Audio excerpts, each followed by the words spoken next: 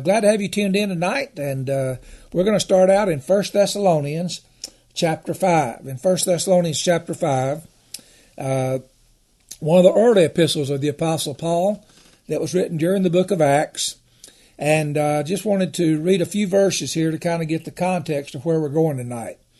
If you look in verse 7 of 1 Thessalonians 5, the Bible says, "For they that sleep, sleep in the night, and they that be drunken are drunken in the night. But let us who are of the day be sober, putting on the breastplate of faith and love, and for our helmet the hope of salvation. For God hath not appointed us to wrath, but to obtain salvation by our Lord Jesus Christ, who died for us, that whether we wake or sleep, we should live together with him. Wherefore comfort yourselves together, and edify one another, even as also ye do." Now, those are interesting verses there, and I wanted us to look particularly at that verse 11. "Wherefore comfort yourselves together, and edify one another, even as also ye do." If you look back to chapter 4, in 1 Thessalonians chapter 4, the Apostle Paul is talking there about the rapture, about the catching away. And he says there in verse 15, "For this we say unto you by the word of the Lord, that we which are alive and remain unto the coming of the Lord shall not prevent them which are asleep. For the Lord himself shall descend from heaven with a shout, and with the voice of the archangel, and with the trump of God, and the dead in Christ shall rise first. Then we which are alive and remain shall be caught up together with them in the clouds to meet the Lord in the air. And so shall we ever be with the Lord. Wherefore comfort one another with these words." Now, I want to talk to you about that subject of comfort tonight. And the reason I want to do that is because I feel like it's real easy today, maybe more so today than even in years past, to get really discouraged about this message of grace and so forth. And the reason I say that is not that we would get discouraged about the message, because we know the message is of God and the message works. When Paul said the gospel is the power of God to salvation, everyone that believeth, we know that's true. And we know that that's the only thing that's going to bring about salvation in the life of an individual, is for that person to trust Jesus Christ, their Savior. So we never get discouraged about that. We know that to be the truth. But I was chatting with someone this morning on Facebook, another preacher, and we were both kind of lamenting the fact that there are so many grace teachers today that seemingly have left the very basic tenets of rightly dividing, and they're going back to more of a denominational approach to studying the Bible. And I think there's a reason for that, and I think the reason is primarily is if you mix the message of the kingdom program and the grace program, or if you deny the fact that the Apostle Paul was the first in the body of Christ, then it relieves some of the resistance that people have to the doctrine that we preach and teach. And so it lessens the suffering, if you will, when you take that approach to the Bible. Now, in case you don't know what I'm talking about, there are preachers today that preach the grace message, and at one time preached that the Apostle Paul, the apostle to the Gentiles, was the first man in the body of Christ, based on 1 Timothy chapter 1, the verses there where Paul says that in me first Jesus Christ might show forth all long suffering. Now, what's interesting about people changing that position is that the verse still says what it says. It still says that in me first he might show forth all long suffering, for a pattern to them who should hereafter believe on him to life everlasting. So today, the seemingly the flavor of the month is to teach that the body of Christ started back there with Peter, James, and John, and it's the same church that Jesus Christ mentions in Matthew chapter 16. And we addressed those things last week when I was in Kentucky at Bible study. We looked at some very specific things about the church. If you didn't get to hear that, the message is online here. It's archived.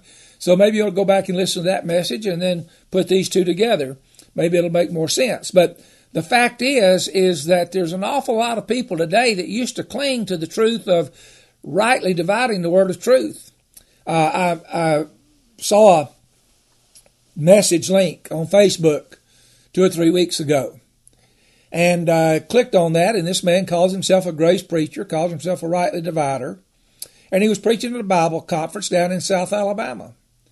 In that message, that gentleman said that it was wrong to divide between prophecy and mystery. Well, that's interesting, isn't it? Because in Acts 3, Peter says that those things that he was preaching were the same things that the prophet had said since the world began. Whereas Paul said in Romans 16:25 that we preach Jesus Christ according to the revelation of the mystery, which was kept secret since the world began. This fellow went on to say that you shouldn't divide between Peter and Paul. He went on to say you shouldn't divide between the inheritance for the two groups because they're all one and the same. And I was somewhat flabbergasted at that, and I made a post on Facebook about if a person teaches those things, there's a good possibility he doesn't really believe in right division. I mean, what's left to divide? Paul said, study to show thyself approved unto God, a workman needs not to be ashamed, rightly dividing the word of truth.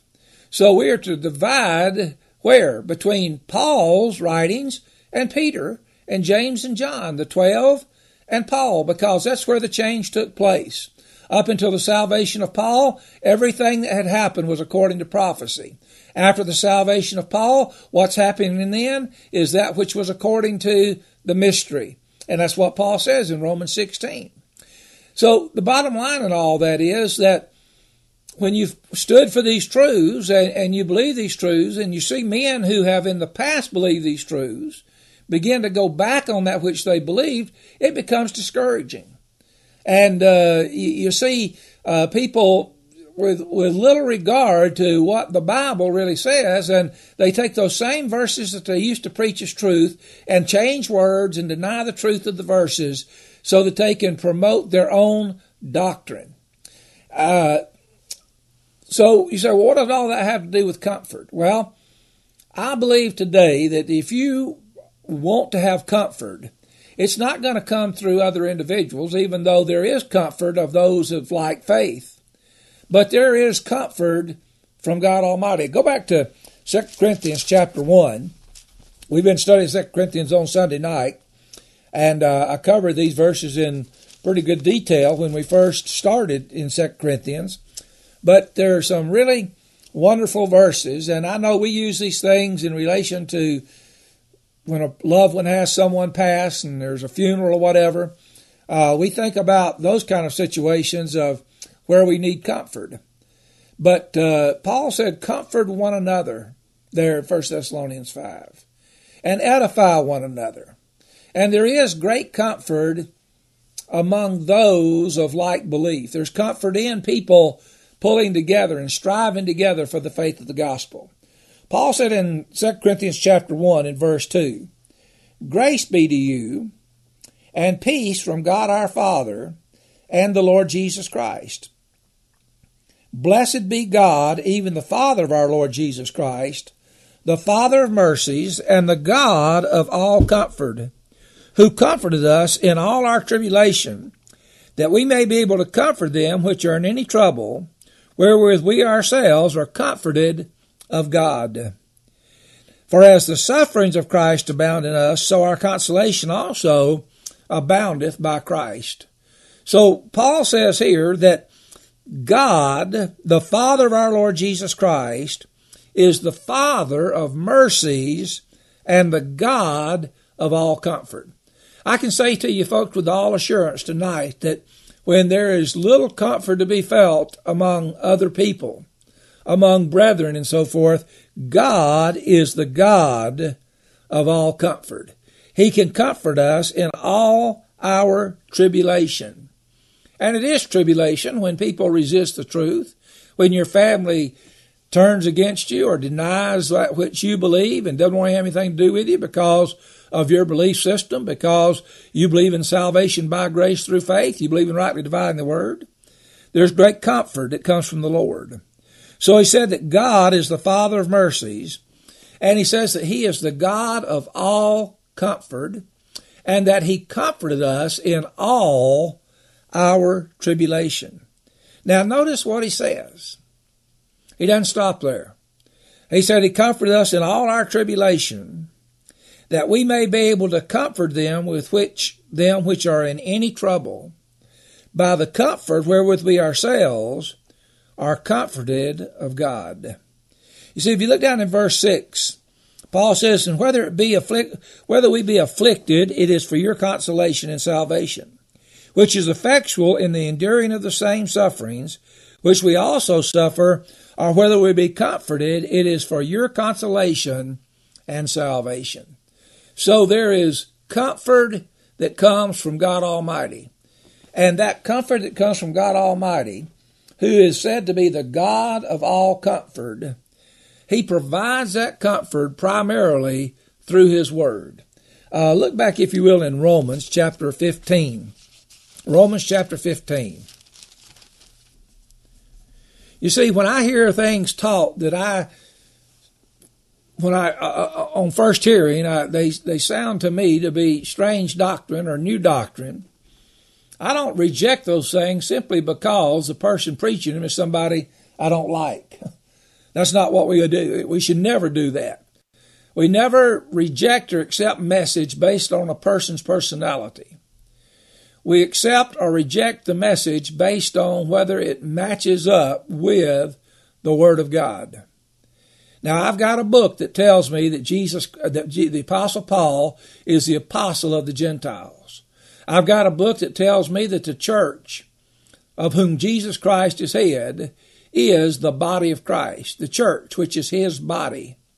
And so I see a distinct difference between the church, the body of Christ, and the church at Jerusalem that was added to there during the early part of Acts. I see a distinct difference in the message that Peter preached and Paul preached. I see a distinct difference in the ministry that was according to prophecy and the ministry which is according to the mystery.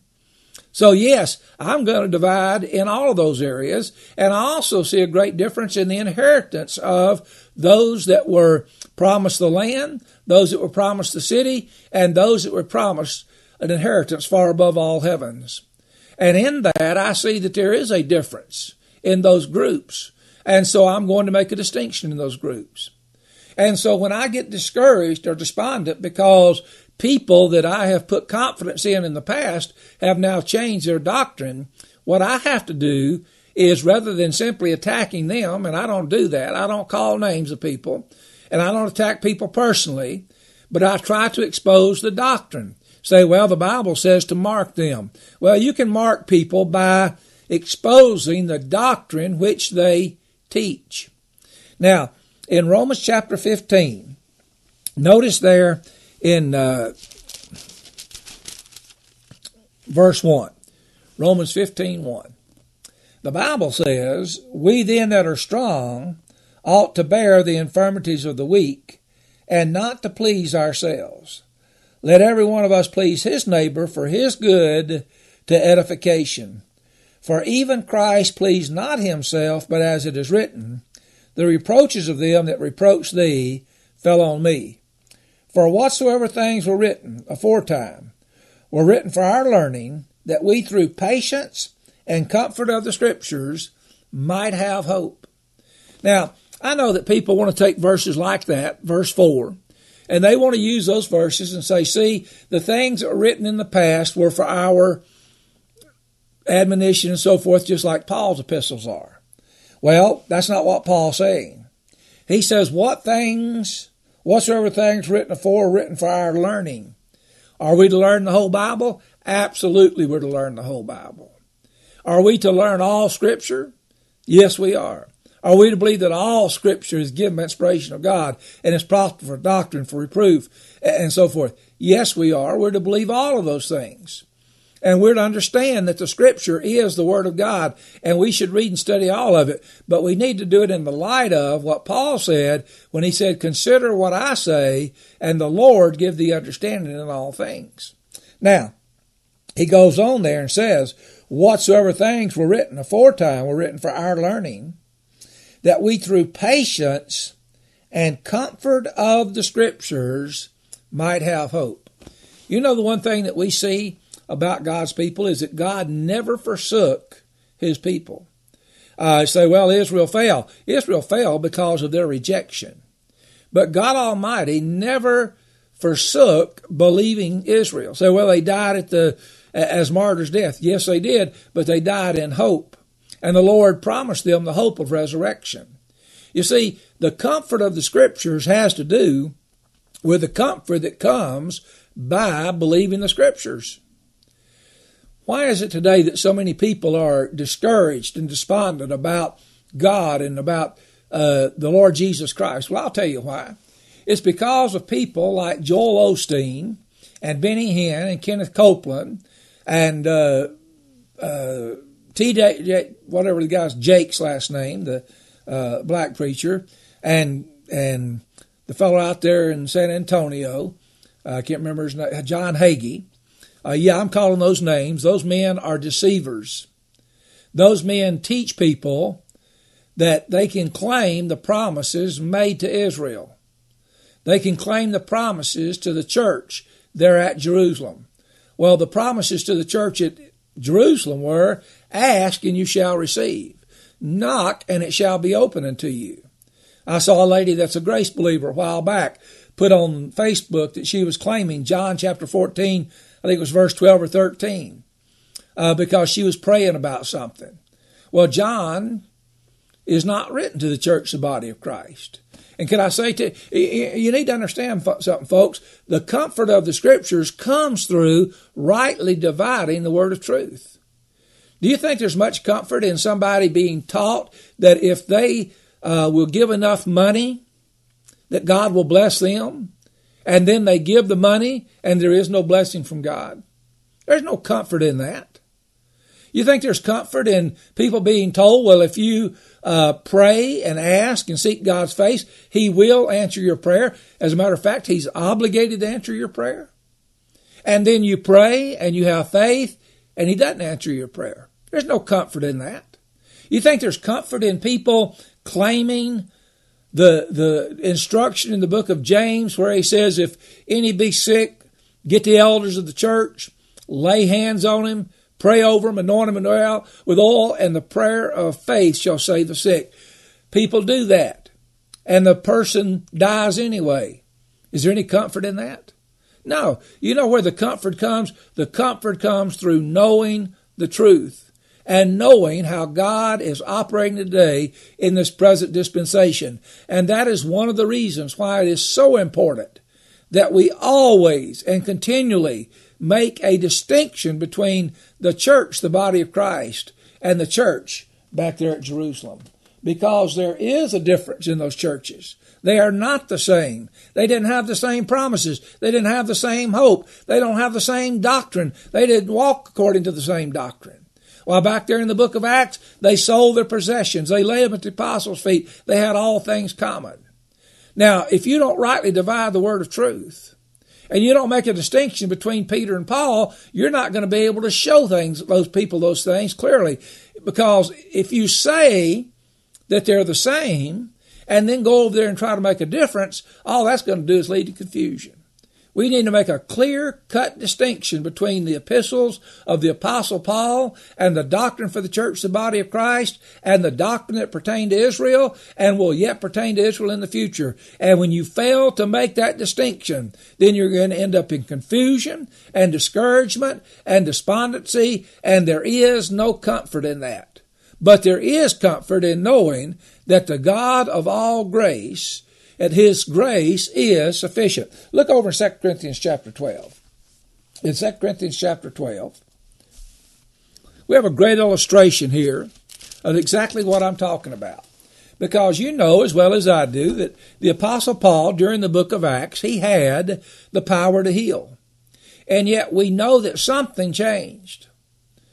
Now, sometimes people aren't quite clear what, but there is no doubt that by the time the book of Acts comes to a conclusion and Paul writes to the churches and to Timothy and Titus that Paul no longer has these miracle sign gifts. Why, he told Timothy to take a little wine for his stomach's sake. Paul was sick. He had other people that were sick. He was in prison. He didn't have that supernatural. You remember what happened in Acts chapter 16 when he was in prison? Why, there was an earthquake and the doors shook and so forth, and he was released. He's in prison when he writes to Timothy, when he writes to Titus, and yet he's not supernaturally delivered. You know why? Because all of those things came to a conclusion when Israel had fallen. Paul said in 1 Corinthians 9, I became all things to all men that I might win some. He said unto the Jew, I became as a Jew. To those that are under the law, as under the law. But there was a time when that program ceased of going to the Jew first and becoming all things. And that's when Paul writes, he says, there is neither Jew nor Gentile, bond or free. We're all one in Christ Jesus. So you get over to 2 Corinthians chapter 12. In 2 Corinthians chapter 12, Paul said in verse 7, and lest I should be exalted above measure, through the abundance of the revelations, there was given to me a thorn in the flesh, the messenger of Satan to buffet me, lest I should be exalted above measure. Now, I know it's been debated for years about what that thorn in the flesh was. Well, if you just look at a couple of words, I think it's pretty easy to figure out. It is for me anyway. In verse 7, he says, the messenger of Satan was one that was given to buffet me. Now, look back in chapter 11. By the way, the word buffet means to beat upon continually. Back in chapter 11, Paul says in verse 24, of the Jews 5 times received I 40 stripes save one. Thrice was I beaten with rods. Once was I stoned. Thrice I suffered shipwreck. A night and a day I've been in the deep. In journeyings often. In perils of waters, in perils of robbers, in perils by mine own countrymen, in perils by the heathen, in perils in the city, in perils in the wilderness, in perils in the sea, in perils among false brethren, in weariness, in painfulness, in watchings often, in hunger and thirst, in fastings often, in cold and nakedness. Besides those things that are without, that which cometh upon me daily, the care of all the churches. Now, doesn't it make sense that the Apostle Paul, finding himself in this kind of situation, would pray to God that there be some relief? He said, lest I should be exalted above measure through the abundance of the revelations. You see, if there was anybody on the face of the earth that would have reason to glory, it would have been the Apostle Paul in the fact that he was chosen to be the apostle of the Gentiles. Now, he said that we are the circumcision which put no confidence in the flesh. But Paul in his flesh would have had reason to glory in that he was chosen to be, and yet he says, all that I am by the grace of God. But he says there, lest I should be exalted above measure, there was given unto me this thorn in the flesh, the messenger of Satan to buffet me, lest I should be exalted above measure. And he says, for this thing I besought the Lord thrice that it might depart from me. Now, how are you going to reconcile that with Matthew chapter 7 and Matthew chapter 18, where the Bible says, ask and you shall receive? Paul asked for something 3 times, and God said no. He didn't give it to him. He didn't answer his prayer. Then I know that Paul didn't have the same promises in relation to prayer that the 12 had. The Apostle Paul, in writing to the church at Thessalonica, said if a man doesn't work, he shouldn't eat. Well, Christ told the disciples, he said, take no thought for your life, what you're going to eat, drink, or put on. So there is a difference in the doctrine. That's why we make the distinction, folks. And Paul, by the end of the book of Acts, no longer had this power to cast out demons, to heal the sick, to forbear working, and all those kind of things. And he said, I besought the Lord thrice that it might depart from me. Now notice the Lord's answer, because the Lord's answer to Paul is the same answer to us.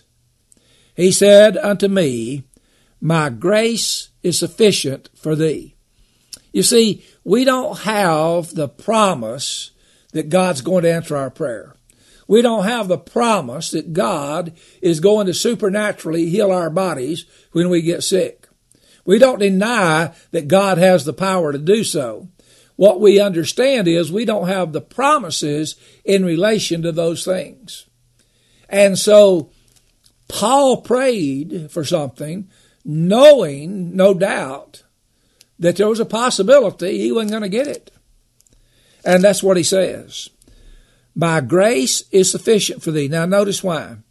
For my strength is made perfect in weakness. Most gladly, therefore, will I rather glory in my infirmities, that the power of Christ may rest upon me. You see what Paul's saying? He's saying when I am at my very weakest is when I learn to depend upon Christ the most. Listen, folks, when things are going bad in our life, when they're going bad in the ministry, when people are rejecting the truth, when people are turning away from the truth, we can always look to the Scriptures and be encouraged and know that God has not turned his back on us.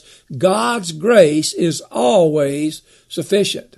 It is sufficient for every circumstance that we find ourselves in. And Paul says, therefore, I'll rather glory in my infirmities, that the power of Christ may rest upon me.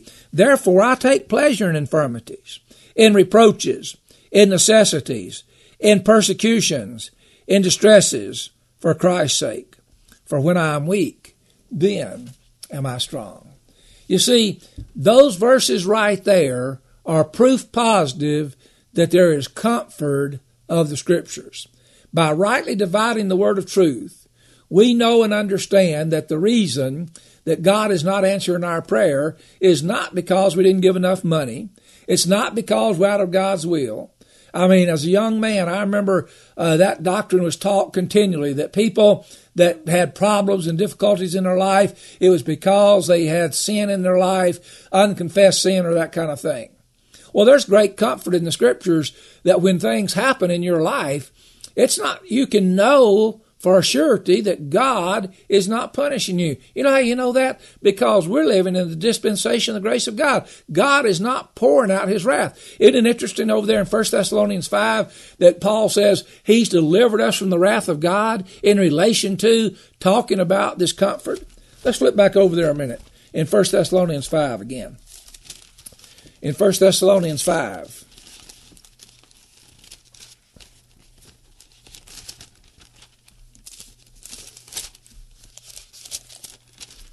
I'll get there in a minute. I'm not using my regular Bible here, and it's kind of difficult to find these scriptures. 1 Thessalonians chapter 5, we read it a moment ago, verse 9, for God hath not appointed us to wrath. You find comfort in that? I do. It's a glorious thing to know that God is not exercising his wrath toward us. You know why that's comforting? Because we deserve his wrath.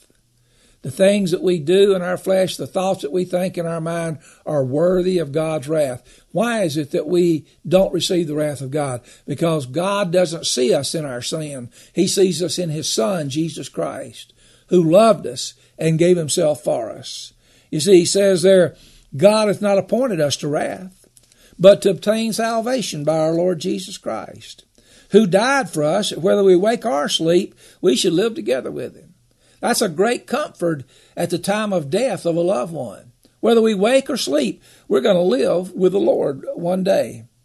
And what does he say there in verse 11? Wherefore comfort yourselves together and edify one another, even as also you do. To edify is to build up. So what's the ministry of fellow saints? It's to build one another up. It's to comfort one another. How do we do that? Through the Scriptures. How do we do that? By rightly dividing the word of truth. You can't do that while claiming promises made to Israel, when claiming things that were not yours in the Scriptures. Look, if you will, back in Colossians chapter 4. Colossians chapter 4.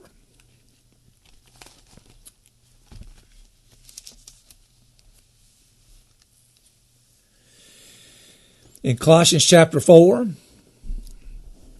notice there in verse 7, Paul's going to mention some people that were very important to him in the ministry. He said, All my state shall Tychicus declare unto you, who is a beloved brother, and a faithful minister, and fellow servant of the Lord, whom I have sent unto you for the same purpose, that he might know your estate and comfort your hearts, with Onesimus, a faithful and beloved brother, who is one of you, they shall make known unto you all things which are done here. Aristarchus, my fellow prisoner, saluteth you, and Marcus' sister, son of Barnabas, touching whom ye receive commandments. If ye come unto you, receive him. And Jesus, which is called Justus, who are of the circumcision, these only are my fellow workers unto the kingdom of God, which have been a comfort unto me. You see, you can either be a blessing and a comfort to people, or you can be a discouragement. And when people teach false doctrine, they are not bringing comfort. They might bring a tickle to the ear. They might bring an exaltation in the flesh. They might settle that desire or quench that desire for some new thing. But the only thing that brings comfort is the truth of the Word of God rightly divided. Knowing who our apostle is and knowing the differences between the church, the body of Christ, and the church that Christ formed through the nation Israel. Knowing the difference in our inheritance. Knowing the difference in the message of Peter and Paul. Knowing the difference in all of these things is what brings peace and comfort. Don't ever turn away from these basic truths. They're the things that bring comfort. So there's the comfort of others. Then look back in Romans chapter 1. In Romans chapter 1.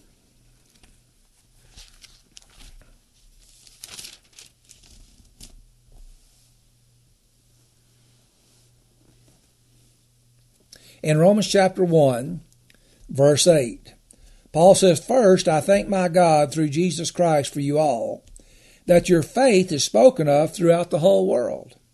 For God is my witness, whom I serve with my spirit in the gospel of his Son, that without ceasing I make mention of you always in my prayers, making request, if by any means, now at length, I might have a prosperous journey by the will of God to come unto you. For I long to see you, that I may impart unto you some spiritual gift, to the end you may be established. Now notice, that is, that I may be comforted together with you by the mutual faith, both of you and me. You see, there's great comfort in the mutual faith that we have one with another. That's why the local church is very important. That's why Bible study groups are very important, because those groups have to do with people coming together, and they have a mutual, that is a like faith.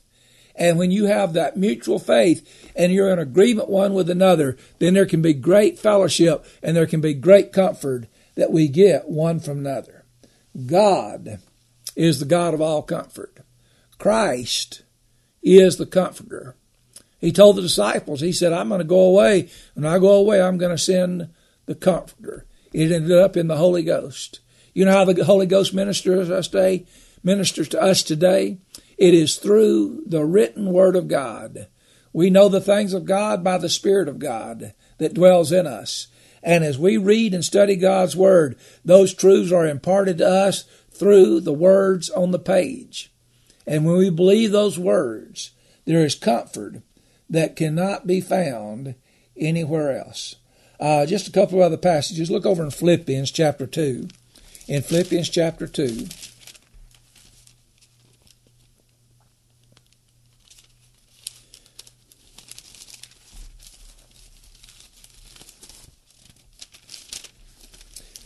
We're in Philippians chapter 2. Notice there in verse 1. Paul says, If there be therefore any consolation in Christ, if any comfort of love, if any fellowship of the Spirit, if any bowels and mercies, fulfill ye my joy, that ye be like-minded, having the same love, being of one accord, and 1:9. You see, there's where that mutual faith, that comfort of love, that comfort of like faith, of mutual faith comes in. And we can rejoice in having those people to fellowship with. And sometimes it's through maybe the internet ministry, sometimes it's through physically meeting together, but there is a great need for continual fellowship among those of like faith. Now, are there things that happen where we get discouraged? Yes, there are. But you know what? I heard a football coach say this past week, and I know it's a kind of I forget the terminology for words when they're repeated often.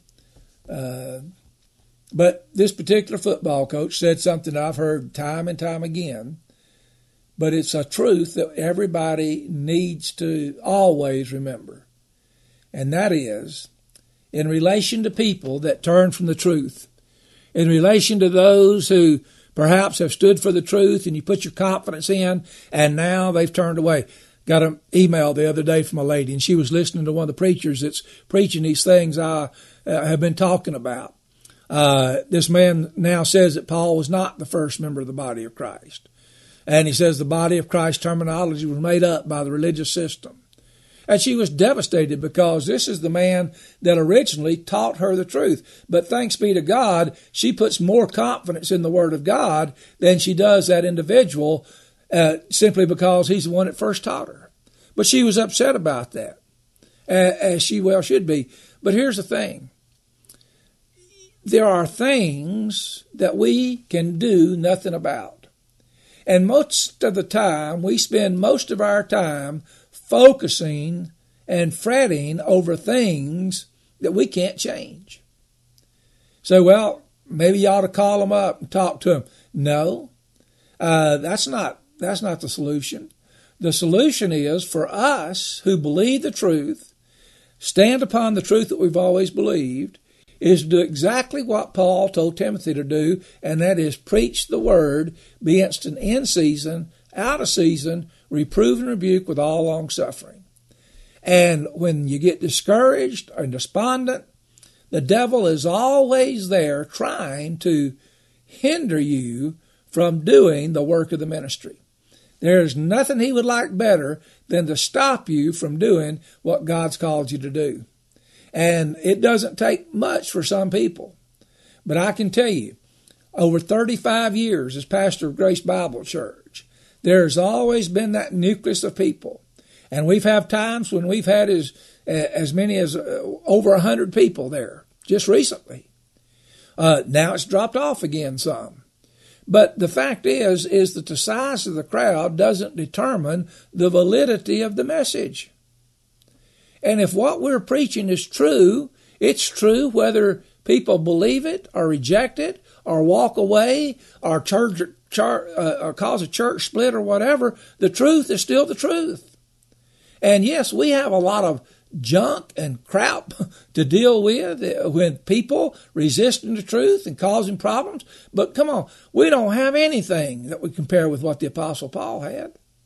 Just go back there and read 2 Corinthians chapter 11. How many times have you been beat? 29 times. How many times have you ever been stoned? How many times have you ever been shipwrecked?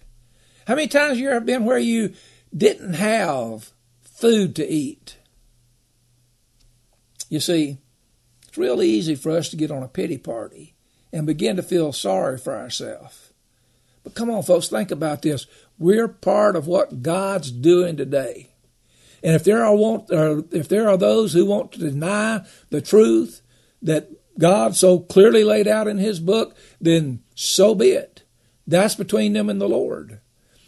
I feel certain these men I still believe they're saved. But here's the thing. I can't control what they teach or what they believe. And if they desire and they decide to believe that, then there's nothing I can do about it. But you know what I can do?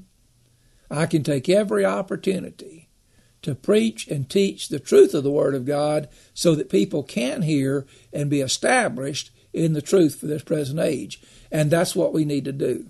Don't ever accept or don't ever reject doctrine based on the individual teaching it. I know some men that I disagree with totally on certain issues, but I hear other messages they preach that I glean great information from. I'm not going to reject that teaching if it lines up with the Word of God simply because I don't like them or I don't like their other teaching. It all comes down to one thing, folks. That's the book. It's the Word of God. That's where we put our confidence. That's what we look to. That's what we trust in. And we prove things by the Word of God.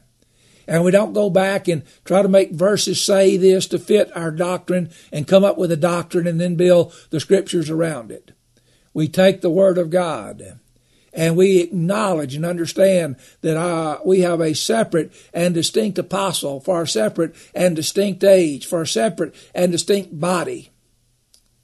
And we have the most glorious truth in the world today in the gospel of the grace of God that the Apostle Paul called the glorious gospel of Jesus Christ. And he said that we have this treasure in earthen vessels, that the excellence of the power might be of God and not of us.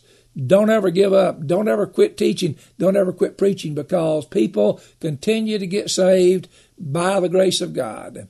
In spite of all of our shortcomings, God is still doing what He promised He would do, and that is to save every individual that will believe the truth of the gospel and trust in what Jesus Christ did at Calvary. He said He died for our sins, that He was buried, and that He rose again the third day, according to the Scriptures.